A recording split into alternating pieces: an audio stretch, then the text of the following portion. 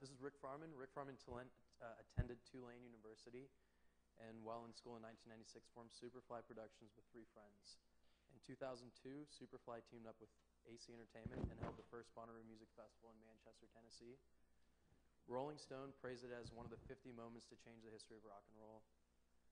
In 2009, Rick Farman and business partner Jonathan Mayers were included in the Rolling Stone list of 100 people who are changing America for pioneering the greening of large rock concerts. So please help me in welcoming Rick Farman.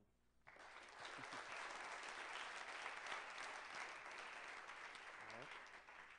Well, I guess we'll get started. My first question is about Superfly. How did you guys get started? So we started our business here in New Orleans about 15 years ago, somewhere in that range. I was going to Tulane, and I'm sure a lot of you is just really interested in music and how it all comes together, and was playing in some bands myself, was sort of typical, not really that good, but thought it was fun to be in a band. And quickly realized that I think more of my passion was for just helping people helping people learn about music, turning people on to music than it was necessarily performing. And I saw that a good friend's band was playing over at Tipitina's, and so I just walked into the booking office there and said, how can I help promote it? And so that was really the first thing I did here. The person who was booking Tipitina's at the time was a guy by the name of Jonathan Mayers, and the show that we promoted, the first one that I helped him out with, did a lot better than he expected. And so he said, well, why don't you come and help me promote some more shows here?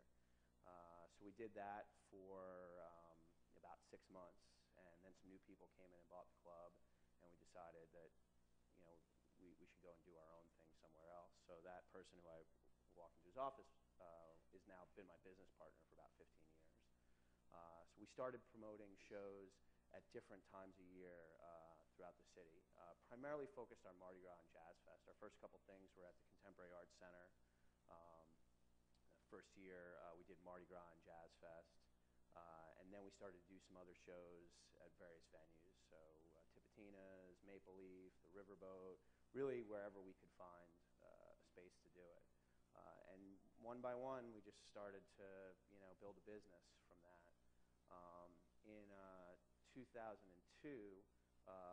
we launched Bonnaroo, which I assume and hope a lot of you guys know about. And we were still based here at that time. And then most recently, we launched the Outside Lands Music Festival in San Francisco, which just finished its second year. Since then, we've had a bunch of other events that have come and gone. And we do a few other things. We have a business that does marketing for a lot of different companies. And we have a small management business that manages the band Galactic and a few other projects. Right on. Well, you've been in New Orleans for a while. You were here since 1994. How has the music scene changed? How was it before Katrina, and how has it changed since Katrina? Do you think it'll be stronger than it was before, or will it be not as strong? Well, I mean, I haven't been living here really since the storm, so it's hard for me to comment a lot on what's happened post-Katrina. I think that certainly one of the things that hopefully is positive that's come out of the storm is that there's been a lot more national attention on New Orleans. I know I see it out there, and it certainly should only be helpful for the music scene here. I think that even things like the show Treme that's being filmed here for HBO, that's focusing on a New Orleans musician, and it's going to have a lot of local musicians in it. Those kind of things, I think, are really valuable opportunities.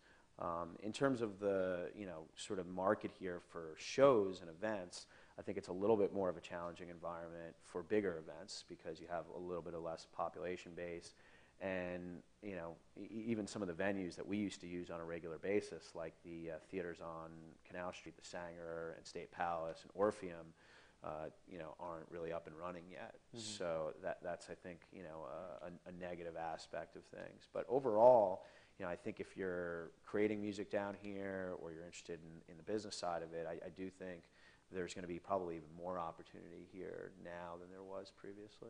Okay. How has New Orleans influenced your festivals? Tremendously. I mean, even really just the creation of a lot of the events that we had. Bonnaroo, for one, I mean, even the name is a word from a Dr. John album, Decisively Bonnaroo. And certainly, the New Orleans Jazz and Heritage Festival, along with some of the big fish events, along with some of the European festivals, was really the sort of sparks that got us to think about putting on Bonnaroo. And we really still strive to, in a lot of ways, be as good as what we have here with the New Orleans Jazz Festival. I mean, just the diversity of that event, how even the food is such a part of it. Those are all things that are constant inspiration for us. And I think just, one of the things that for us as a business was really great about starting in this city was that, the rules can be a little different here. And sometimes, when you're in a place like New York or LA and people say, well, this is how you have to do it, this is what the rules are, so to speak, you can get very much tied to only trying to do things in a particular way. But I think because in New Orleans, there's a lot of things here that can't happen anywhere else. There's a lot of, sort of different, there aren't as many people necessarily going out there trying to do everything. So it creates a little bit more opportunity. Those kind of things really, I think, still stick with us day in, day out, of just trying to think about different ways to do things. I have a few questions about Bonnaroo. You just finished your 8th year this summer. Congratulations on that. Thanks. 8 years. Has it become easier to plan over the years? Does it get more complicated? Well, there's a lot of things about it that are easier, just because we have this amazing team that has stayed very consistent, and that collective experience that everybody has, not only the staff, but even the fans. We have a lot of people that come back every year. And for those of you who don't know a lot about Bonnaroo, it's held on a 700-acre farm about 60 miles south of Tennessee, and everybody lives there for 4 days. And we've got 13 different stages of music. We've got a huge comedy tent. We've got 24-hour cinema, silent disco, all sorts of different activities, lots of different food. It's really, we build a city essentially on this farm every year. I mean, everything that a city would have, like sanitation and electrical systems and almost like a little on-site hospital, and you have your security staff, and so many different things that are complex logistically. And so they're from the staff side of things, to be able to do it repetitively each year with the same team in the same site makes it a lot easier. And also just for the fans, because now people who have been a couple times, a lot of them are on the net telling people who are new to the event about how you do it. If you've never been to a camping event, certainly if you do some planning and you do some communicating with people who have been before, it can make your experience a lot better. And you'll know what to bring, you'll know what to expect, you'll know kind of how to manage your whole weekend there to make it as fun. So overall, I'd have to say that it's a lot easier to produce the event, which leaves us for time to do other things and develop other things. At the same time, there's always the challenge of trying to live up to the expectations of what you've already done. So you guys bought the land now, and it's We did. Yeah, we purchased about 650 acres of land. There's a little bit that we still rent. We're actually buying a little bit more right now, and that's been a great thing for us. We're very fortunate to be able to do that. It's enabled us to start to put some infrastructure into the property, so we can have better facilities and services for people, and hopefully host other events there as well. It's a challenging thing for us in that buying something like that obviously is expensive, and it comes with it a lot of responsibility. So we do our best to manage that. So is it open for business already? Yeah, I mean it's not the kind of property where you're just going to do any old show there. It has to be something that's probably going to do 20, 30, 40,000 people, a bigger type event, or it's going to be something that just needs a lot of land. Like we've talked to some people about doing like motocross there, and and especially because of where we're like tractor pulls and stuff like that just want big open land. But overall, in order to do another large-scale event there, it's got to be the right thing. It's got to be something that fits, what we think should be held on the property. And there's not a ton of things out there like it. So in our dreams, maybe we'll have, 3, 4, 5 events there annually. Cool. Within your first few years of Bonnaroo, what were some of the obstacles, and how did you overcome those obstacles? Well, first and foremost, we were a very small company, and still really are. We only have about 20 people that work full-time with us.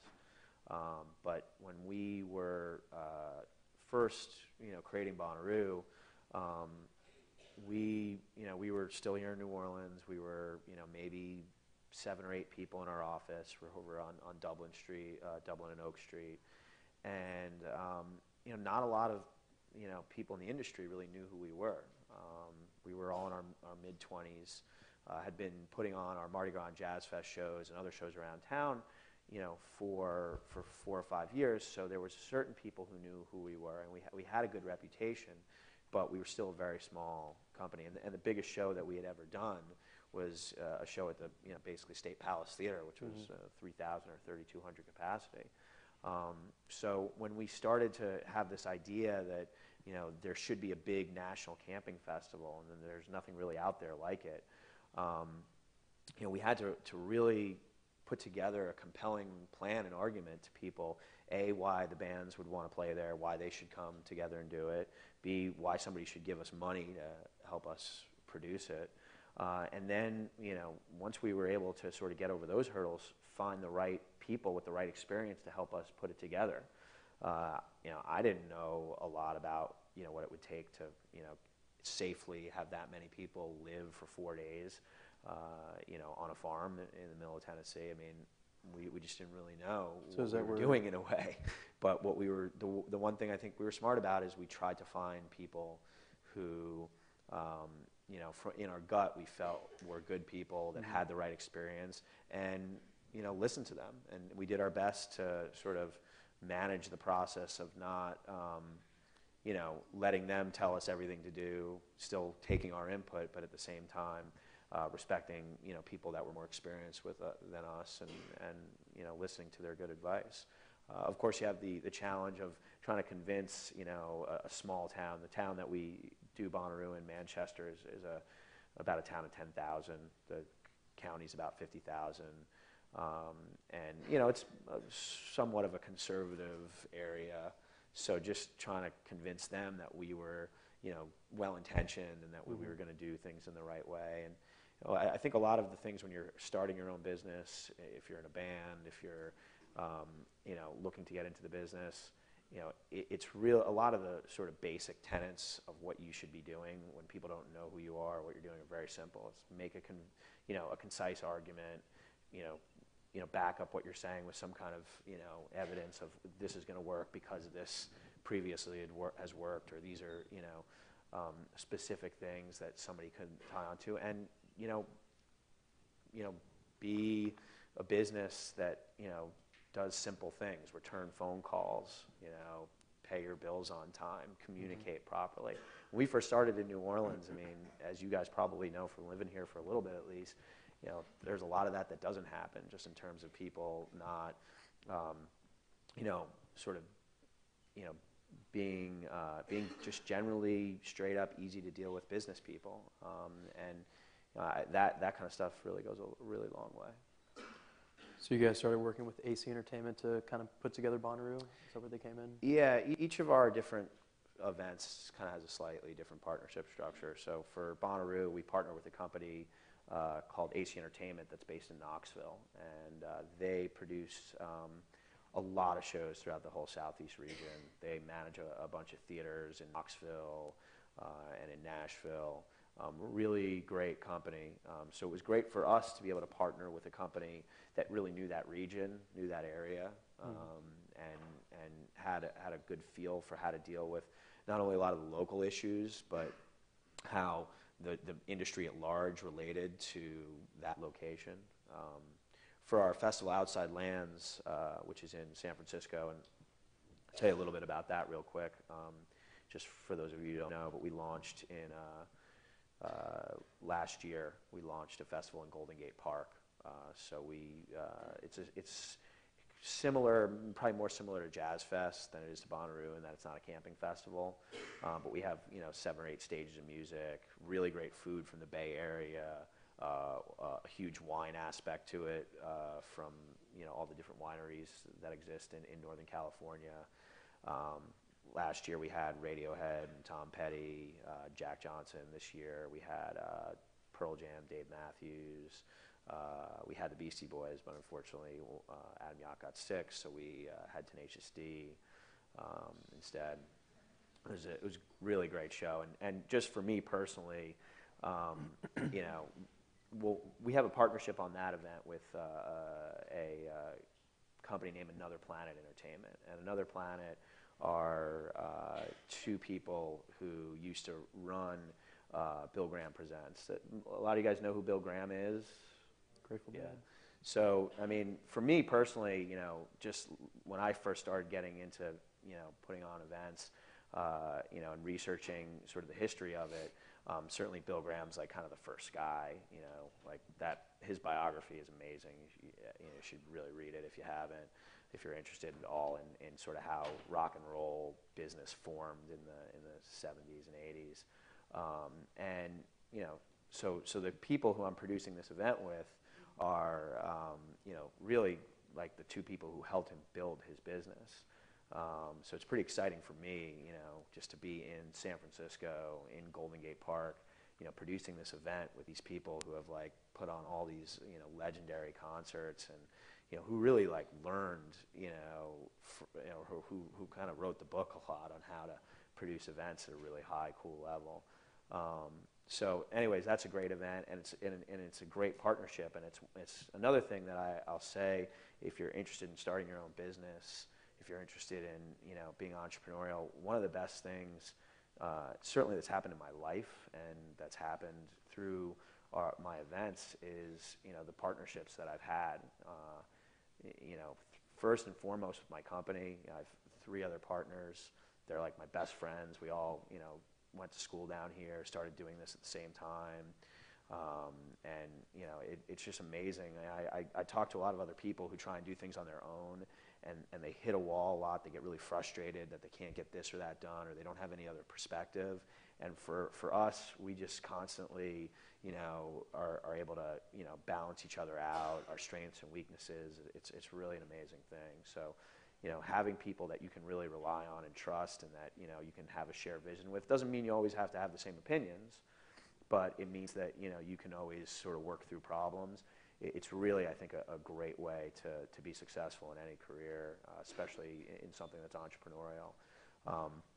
For our events, Bonnaroo, as I said, we have a company that's based in Knoxville, that helps us understand that area. For our event in San Francisco, having a company that understands that area is really beneficial. And as we go to launch other projects, that's really how we do it, is we try and find a local entity that really knows what they're doing to help us figure out each different particularity of a new event. How do you guys select your artists lineup, and how long does that take to plan a whole festival, either Outside Lands or Bonnaroo? Bonnaroo for sure, and Outside Lands to a certain degree, is a 365 thing. It's not like, because the event happens in June, we start thinking about it in January. It really, even the headline acts in particular, we're thinking about maybe even a year or 2 before. We're even really starting to go after them.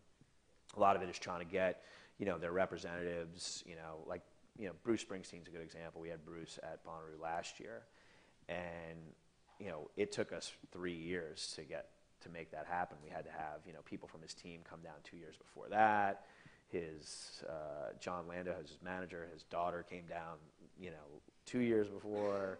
It's a really long process a lot of times to get acts really interested at the highest level. We in probably August, July, start to send out our first, top 10 or 15 offers for artists. And then right now, really, from September to January, we're constantly choosing the lineup.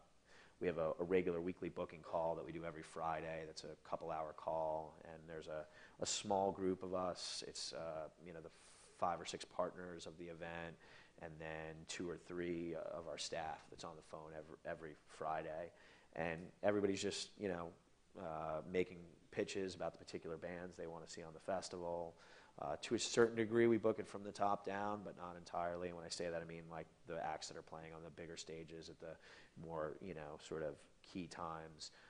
But if there's an act that we really like, that's going to be, the first stop on Saturday, I mean, we'll book them right then. So it really is a year-long process. What's next for Bonnaroo? Where do you see it in the future? Well, we feel a little bit that we're at a crossroads with Bonnaroo, and there's 2 things that I think we'll see happen. One I know will happen. The other we'll see. The first thing is that we feel like Bonnaroo at this point is sort of iconic enough, is established itself as an event that people really should experience if they're passionate about music in America, if they're passionate about being around people in a community with people that are really into music and arts and having a good time.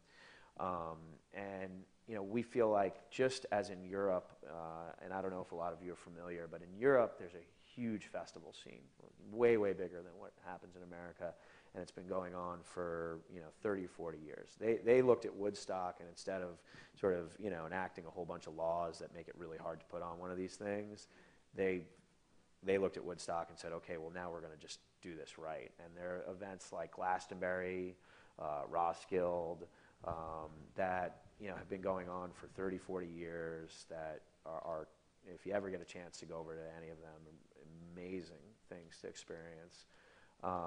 And we feel like Bonnaroo is going to be that. We feel like we're going to be around for 20, 30, 40 years doing exactly what we do now, putting on a great festival that has all sorts of different, entertainment there, not just the music, but developing the comedy and the film side and all those things, totally immersive, 4-day experience, that we feel like is going to go on forever. The big question for us now is, can we do something with the Bonnaroo brand, with the name, and the goodwill that we have, and the excitement around it, and do something bigger? And that's really what we're spending a lot of energy on. And when I say that, really the game plan for us is to make that whole experience that we give people for 4 days at the festival, make that in some ways a year-round thing.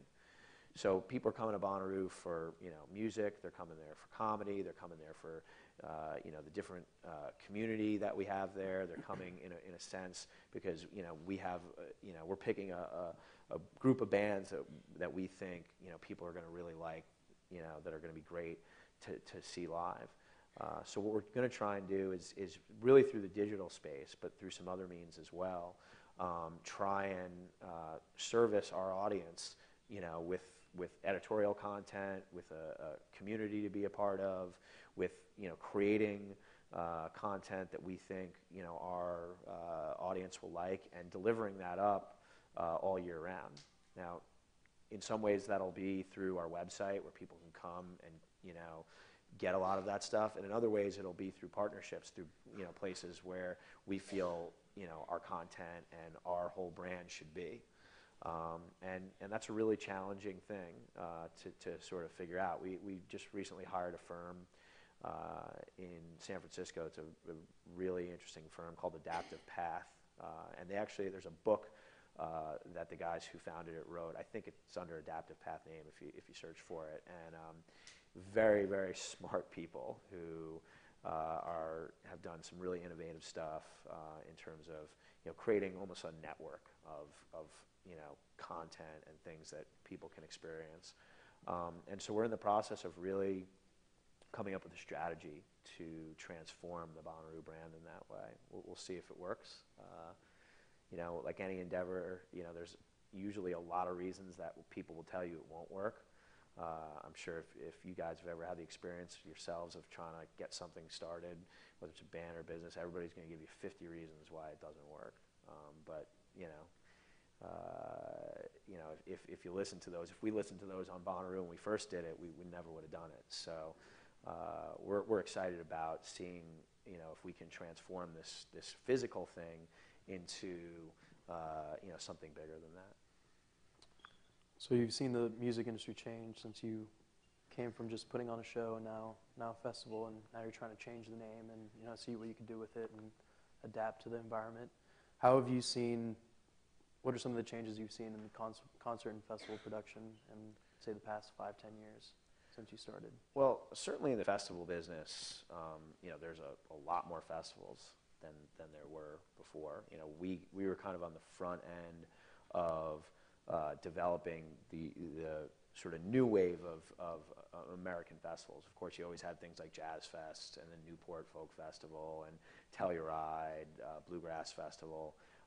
But when we started Bonnaroo in 2002, we were the first year as Austin City Limits. Coachella was, I think, a year or two before us. And then, there's been since then really a big explosion of a lot of others. Some have come and gone, and you'll continue to see other people try and launch festivals, and some of them will succeed, and some of them won't. But it's a much different thing. I mean, I really wish that like when I was in college going to see shows all the time, that there were big festivals to run out to. I would have been all over it. So I think it's pretty exciting to be able to have those options now, because they really weren't available more than 10 years ago. So that's a definite change. When we first started in the business, you didn't have SFX and, well, now it's called Live Nation. You didn't have that whole sort of conglomerate. Really what there were regional promoters. They were still pretty big, but you had promoters all over the country that might, the big promoter in the Southeast or the big promoter in the Northeast or Midwest or whatever. And what happened right around the same time we were starting our business is that those all got bought up by one company and rolled up into this bigger thing. So, what the effect of that has been is that a lot of that stuff has been a lot more corporatized. And, for us, it opened up a huge opportunity, in that people wanted other types of experiences. They didn't want to just, go to the big corporate event, or, they wanted, and the artists wanted to work with different types of people. So that's been a huge change, and it has been pretty much beneficial for us. I think in music in general, and you guys, I'm sure know just as well, not better than I, but the access to all different types of music is so easy right now.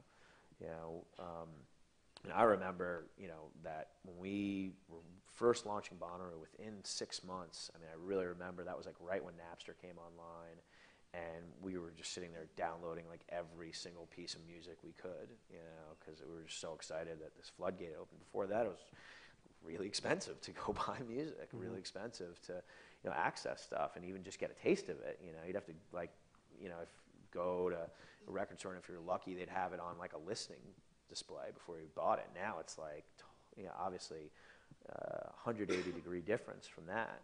Now I think that's really good for performers. I think the fact that the whole distribution model of labels and radio stations being sort of the gatekeepers of what people have access to, I think the fact that that's gone is really good for the average fan, for the average musician, for the average concert promoter. I mean, I think it's great. Do I think there'll be some negative aspects to that? Yeah, one thing is that there's so much out there that it's a little bit harder to, get a lot of people into one thing, and it's a little bit harder for people to sift through the clutter of things.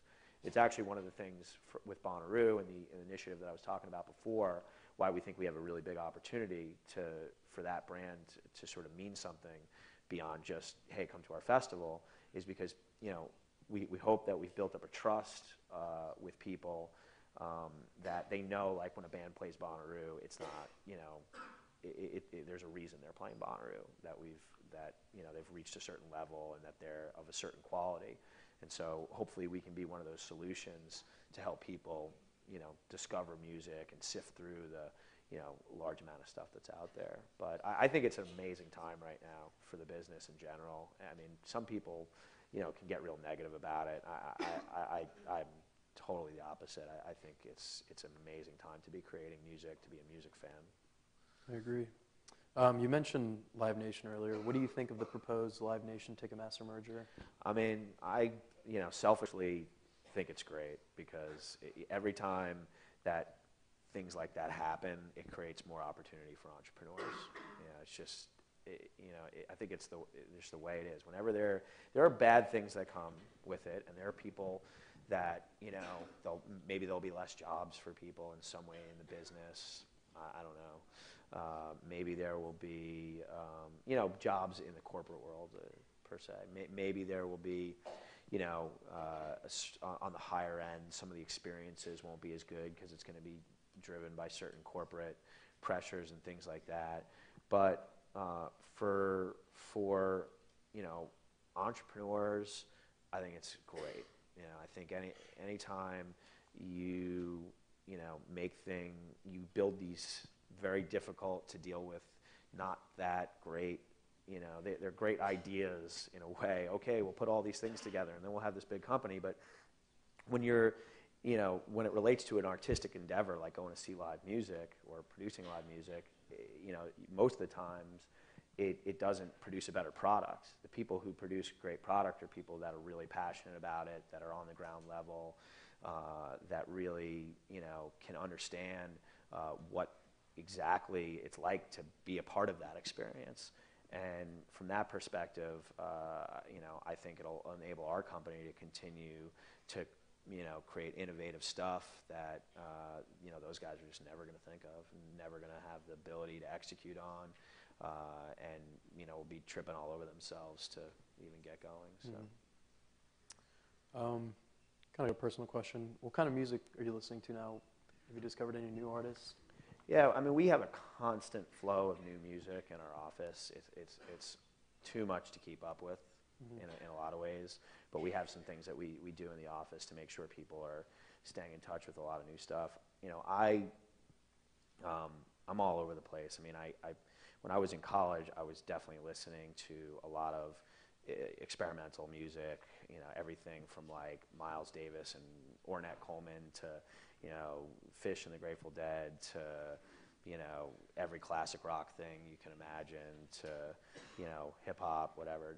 I now probably personally spend a lot of time, listening to, a lot of like world music, a lot of like, one of my favorite artists is this guy Tumani Diabate.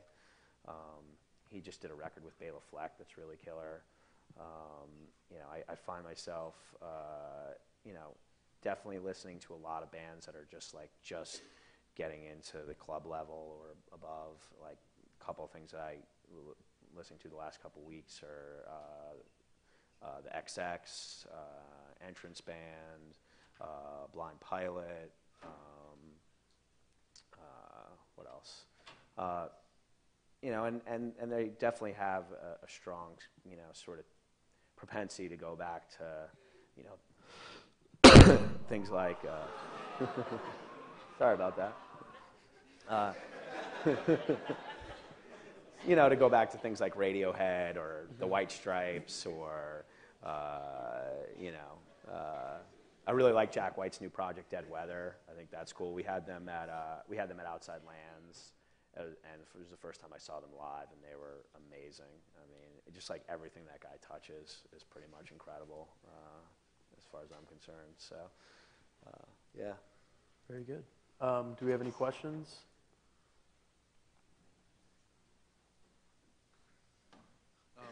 Hi. I've been to Bonnaroo like 3 times in the last 4 years, like 06 and then 07 and then this year. And first, I just want to thank you. Like, going in 2006 really inspired me to like want to do concert promotion and specifically like festivals and stuff. And what really struck me like the first year I went is how, like you said, you have this relationship with the fans. I remember like coming in, you get like a CD with like different like artists like that are playing at Bonnaroo and just singles that you can listen to and different like And there's like a guide that's got like, you know, information, like more information than you even need, but it's like, it's really good because it shows that you guys really care about the fans.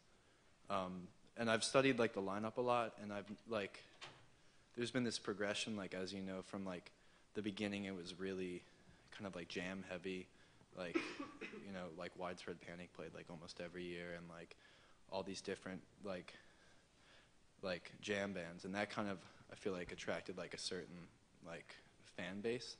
And even since like the last like the difference between going in '06 and then going this year, I feel like Bonnaroo's gotten like a lot bigger, and like you were saying that it's kind of like entered the lexicon, and it's become like more like a pop, like not pop, but like I hear like people who want to go to Bonnaroo who want to go for the experience, which is really good.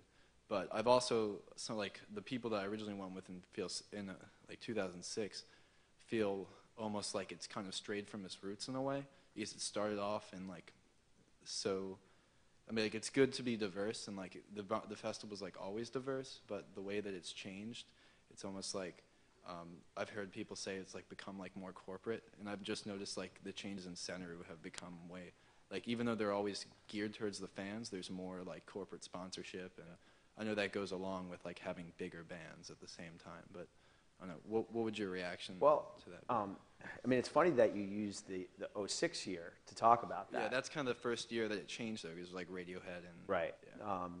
You know, a lot of the people.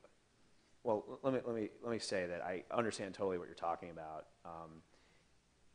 We need to keep the event fresh, and that's first and foremost our our mission. You know, is to continue to have new things there, and yeah, to continue to sort of push the envelope of what can be there. We do very much still stick to one guiding thing, which is like, if we're going to have a band there, they need to be a good live band. It's not about anything else other than them being able to put on a great performance. So take a band like Metallica. I mean, you can hate Metallica. That's fine. You can not like, you know, sort of have issues with, you know, maybe some of the people that come to see them or have a perception of that. But they're a great live band. I mean, it's really hard, in my opinion, to say, well, that band just, you know, they don't put it out. They put out, you know, crazy energy.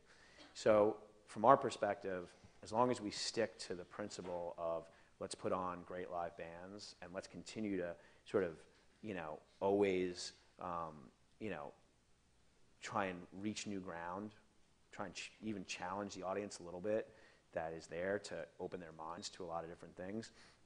You know, when we booked Radiohead that year, people, like, I thought I, like, you know, killed somebody's dog or something. I mean, literally, we got, like, you know, all this, you know, people really pissed at us. And it was funny because it was probably one of the greatest shows we've ever done. I think that there were so many people there that had never seen them before that, you know, totally changed their opinion of that band and even that kind of music. And that's, to us, like, one of the most exciting things to be able to do. But, you know, nothing stays the same in life, in, you know, your business, in anything. Everything's in a constant state of change. And, you know, as long as you do you do what you're trying to do with good intentions, and you go with that change, you try and, you know, continue to diversify things and do better, then, you know, in our minds, it's success. If we were producing the same show that we did in 2003 or 2004, A, we'd be bored.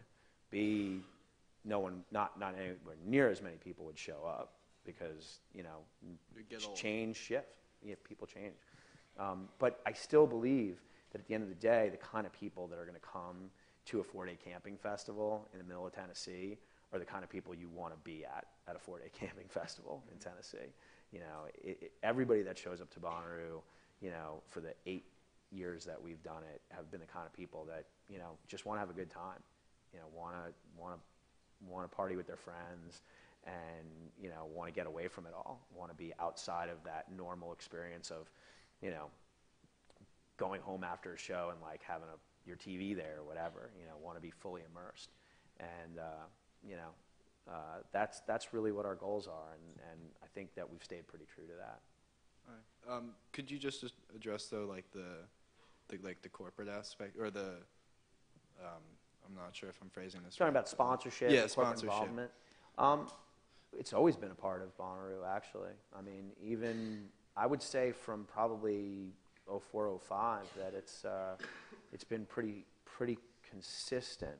Now, let me talk about that for a second, because I think it is an important part of what we do. And it's always good to hear feedback that people think that it's too corporate, because maybe we're not doing our jobs in that regard as best as we can be. But one thing that I think that we've done well is that if you look at all of the corporate involvement in our event, it's always integrated. It's always involved in some aspect of the event. There's no Bonnaroo presented by Oreos. I mean, there's no stage signage. Nowhere on any stage have you ever seen a corporate logo on Bonnaroo. We just don't do it. We don't want to do it. We don't need to do it. So that's like a line that we draw. It's like, if you want to be a company that comes to Bonnaroo, you're either going to have an idea, or we're going to help you create an idea of how you do something for the fans, how part of your involvement there adds something to the festival, something that wouldn't be there if you weren't there. And that's kind of how we did it. Take something like the silent disco there. Yeah, we've had a sponsor of that. I think it was Vitamin Water last year. I mean, they paid for that whole thing. Every year we've had it, we've had somebody come in and pay for it. It's really the only way that we can afford to do it. So, that's been our whole MO since the beginning, and it will continue to be. And I'm sure there are times when we do things that maybe step over the line a little bit, and hopefully people like you will keep us straight on it. Mm-hmm.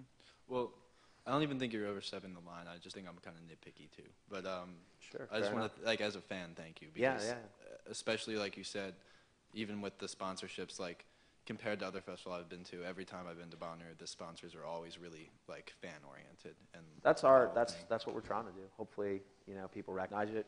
We see a lot of other festivals where it's all over the place and it's crazy, and it's like, okay, that's not what we're gonna do. Thanks, man. You said a few minutes ago that one of the factors for whether or not a band is going to play is like if they can do a good live performance. Right. So what else do you look at besides just the live performance aspect? Well, certainly for the most part, bands are going to have to be at a certain level of national audience and recognition to play Bonnaroo. We're not the place to play if you're just getting started and you're played 20 shows in your hometown and people are digging it. It's just not really what we're about. There's plenty of great places there, but we're sort of a next step or two above that. So most of the bands that play are national touring acts, with at least probably a year or two of touring under their belt. Most of them are have some business behind them in a way. Not always, but I'd say 95% have a known manager, agent, or are on a label or something that shows that this is a band that's going to sort of continue, and they're in it for real, and it's not just something that is just sort of starting to develop. Again, with the live band question, like, do you guys do any sort of, field research? Like, do you guys fly out to Chicago or whatever, if that's where the band's from, and check them out, or? We go to a lot of shows, so usually someone in our world has seen a band. A lot of times it's having a network out there.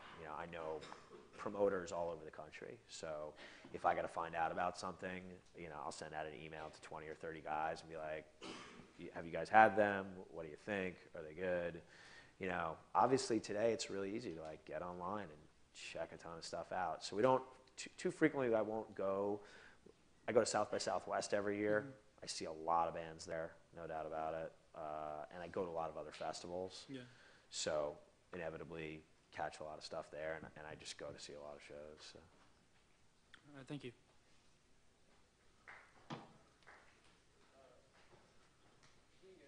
Thanks.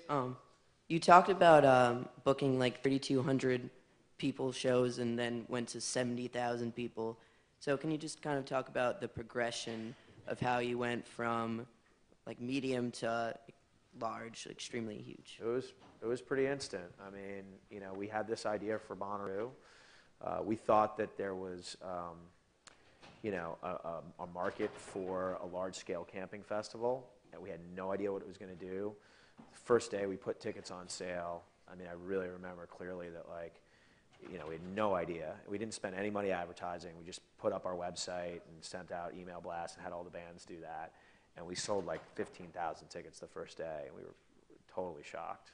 And then the next day we sold like another 10,000 tickets, and within 2 weeks we had sold 60,000 tickets. We went and bought another, or rented another piece of property, sold another 10,000 tickets in an afternoon. And I don't know if any of you guys have ever seen that IBM commercial where like they're all sitting there and they get their web store open and they sell like 50 and 100 and like 2,000 and 5,000. They're really psyched, and then it keeps on going and they sell like, you know, 20 million, and they're like, what the hell do we do now?